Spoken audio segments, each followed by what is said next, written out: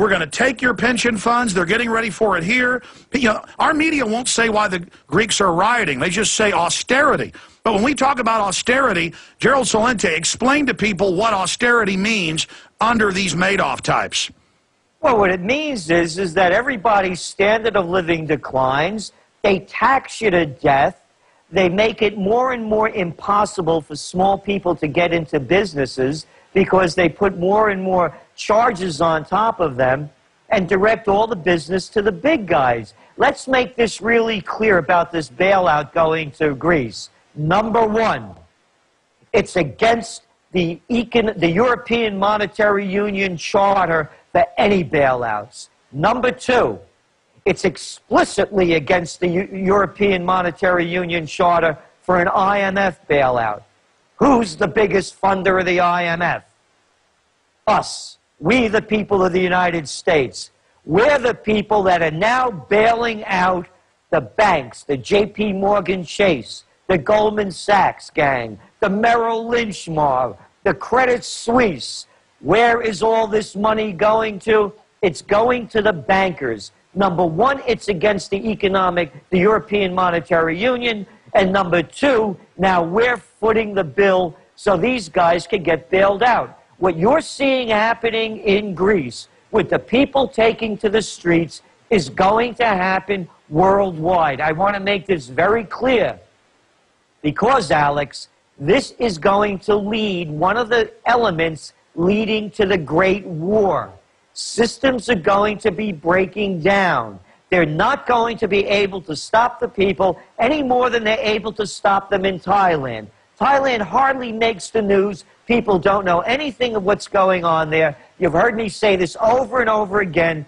My expression as a Bronx guy is when people lose everything and they have nothing left to lose, they're losing it.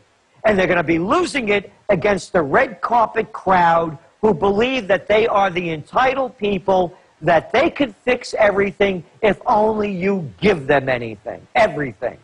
And I want to add something to that because the magnitude of this fraud with banker bailouts, they're not bailouts. They make money on the way up selling the crud. Then when the governments and companies and pension funds that have bought the fraud start imploding, the government gives taxpayer money as a bailout to the private banks that engineered the fraud to then lend the money to the government or to the pension fund that's now bankrupt, and then now those pension funds are even in more debt to the same bankers that engineered it. So to quantify this, we loan the banks the money that they then loan us back. I mean, this is fraud on top of fraud on top of fraud, and you notice that as soon as they agreed to the $146.5 billion for Greece, that suddenly Portugal and Spain started going under because the banks said, look, they bought this, now let's trigger it here. And so they're holding all of us hostage, and they own the mainstream media, and so the mainstream media most of the time will not tell the truth. Dylan Ratigan does occasionally. They'll let Ron Paul on sometimes to tell the truth. But, I mean, here's the Washington Post headline. For nations living the good life, the party is over, IMF says. Washington Post. But I mean, going back to that, the level of these... Wow, that was crazy. That sounded like one of those party horns. I guess we lost Gerald Celente. That happens occasionally with the video Skype connections. So we're going to connect back to Gerald Celente and continue along those lines with our guest today. Special effects brought to you by Skype, I guess. Do we have Gerald back? We don't? Okay, we're going to go to break in a moment, and I'm going to bring that question back to him after the break. It isn't just that the banks sell derivatives and then the economy implodes, and then we have to bail the nations out. When you read about this Greek plan or the U.S. plan or what happened in England in the last wave, our money then goes to the banks. Gerald, you got cut off. We're going to break, but start answering the question about how we loan them our money to loan back to us.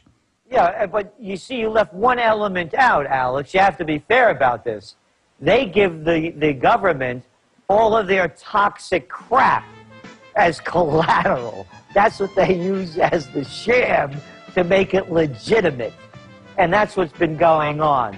The governments around the world have been using this lie that they have collateral so that they could then loan the banks money at near zero interest rates so that the banks could go back out, re-loan it to us, and continuing their gambling. All right, stay there. We got to go to break. So you're right. It's even worse than I was saying. I want to take a few calls before Gerald Celente leaves us, but they have to be questions specifically, quick questions for Gerald Celente. But we love the directions, you know, the spin the wheel directions that people take us in, the different angles that we wouldn't have thought of. I want to pick his brain here today. 1-800-259-9231. 1-800-259-9231. But, Gerald, you make a great point.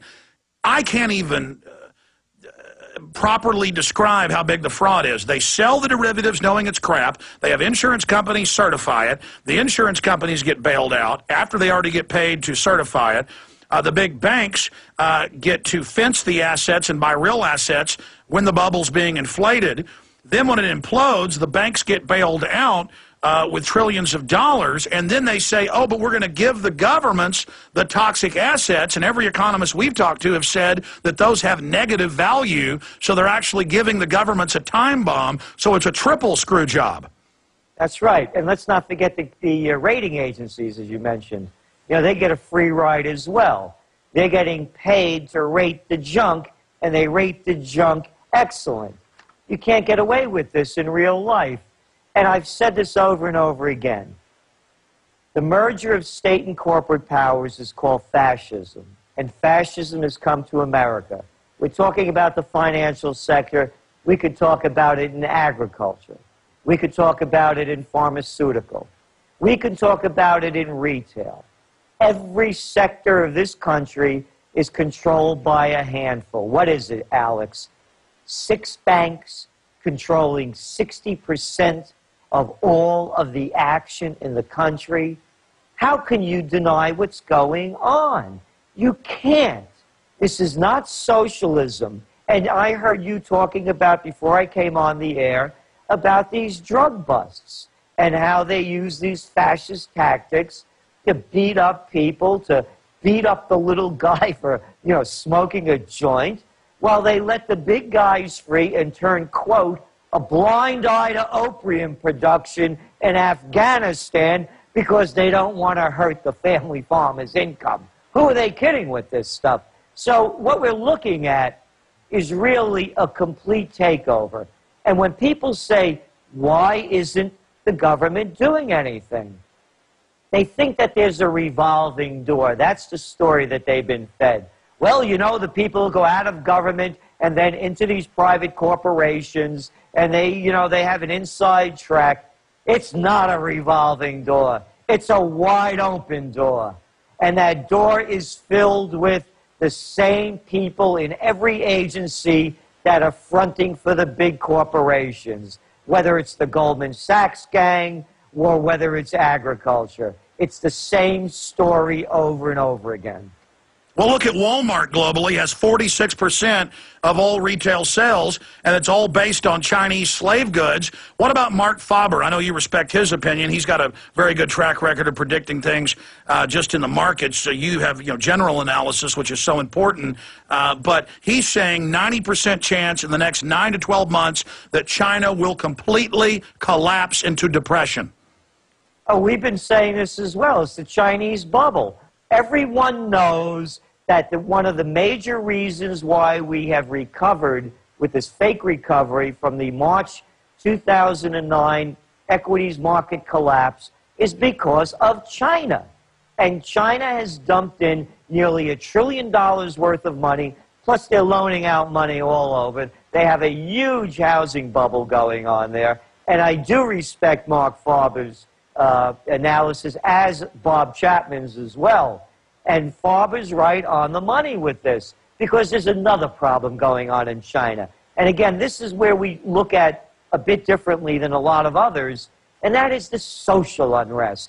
They've had over 70,000 major riots and disturbances in China in 2009. They have to keep their 1.2 billion people happy, because if they don't, the whole thing turns to chaos. and it's going to be chaos in China as the world economies decline and they have no place to dump their product. So yes, we agree there's going to be a major unraveling in China. Now, we're about to break. Long segment coming up. We'll take some calls and get into other trends. But I've got a Twitter question to the Real Alex Jones Twitter by Ferreira. It says, I'd like to know if he has the same forecast for financial collapse that he had 1 year ago. Have things changed or have things accelerated? Well, let me just answer that question and then have him come back and elaborate. He said almost 4 years ago that in 2008 there'd be a huge implosion. That's on record. And he described it in the subprime mortgages as the trigger. Then he said right after the bailout in 2008 that 2010, and Chapman said this too, that the money would run out and then the big implosion would start. We'll be back.